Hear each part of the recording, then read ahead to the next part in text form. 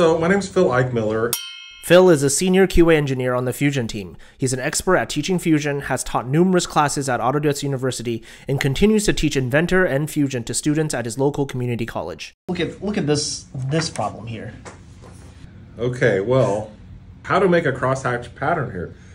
Well, are you going to machine it in? You know, I would first go to my machinist and say, how would you make a crosshatch pattern here? Because if it just needs to be cut in the metal, you might know a pretty clever machinist that has ideas about patterns and things like that.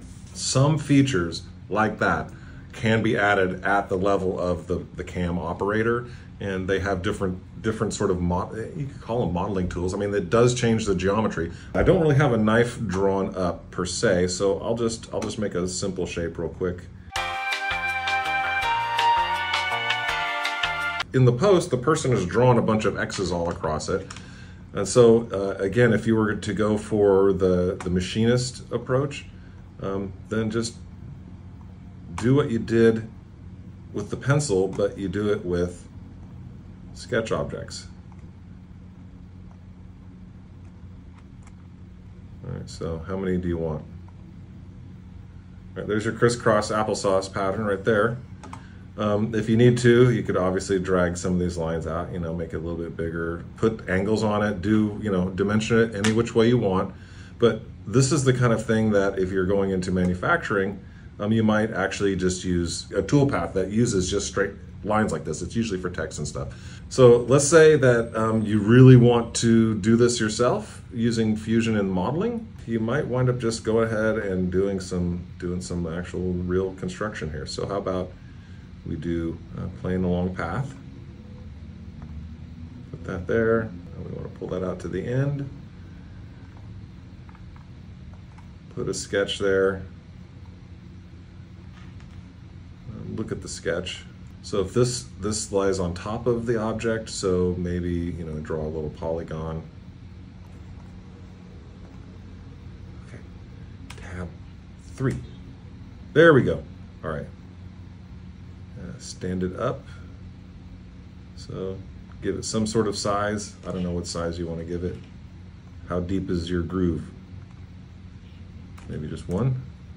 Finish the sketch and then sweep that. Okay, no, I'm not. All right, I'm just doing things wrong. There we go.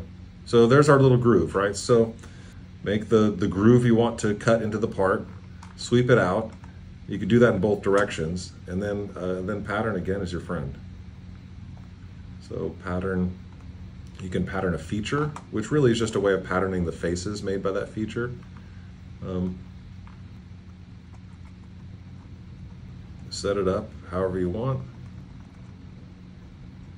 I've seen people do this where you can actually just flip the pattern even. So if you wanted to, you could even mirror the pattern right over itself and you'll get kind of an interesting effect.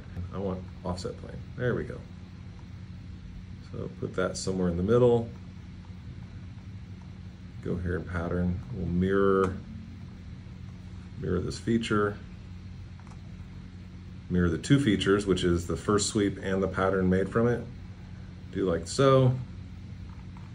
And you got your crisscross pattern, depending on how you want to set up this mirroring object, right? So obviously a lot more math could be done to get exactly the pattern you want out of it, but it's just a small set of features. It's just good to break it down into little ingredients like this, because these things are all editable, right? I can go in and decide to change the size of the groove. I could change the angle of the original sketch. There's a lot of things giving me control over the outcome of this pattern.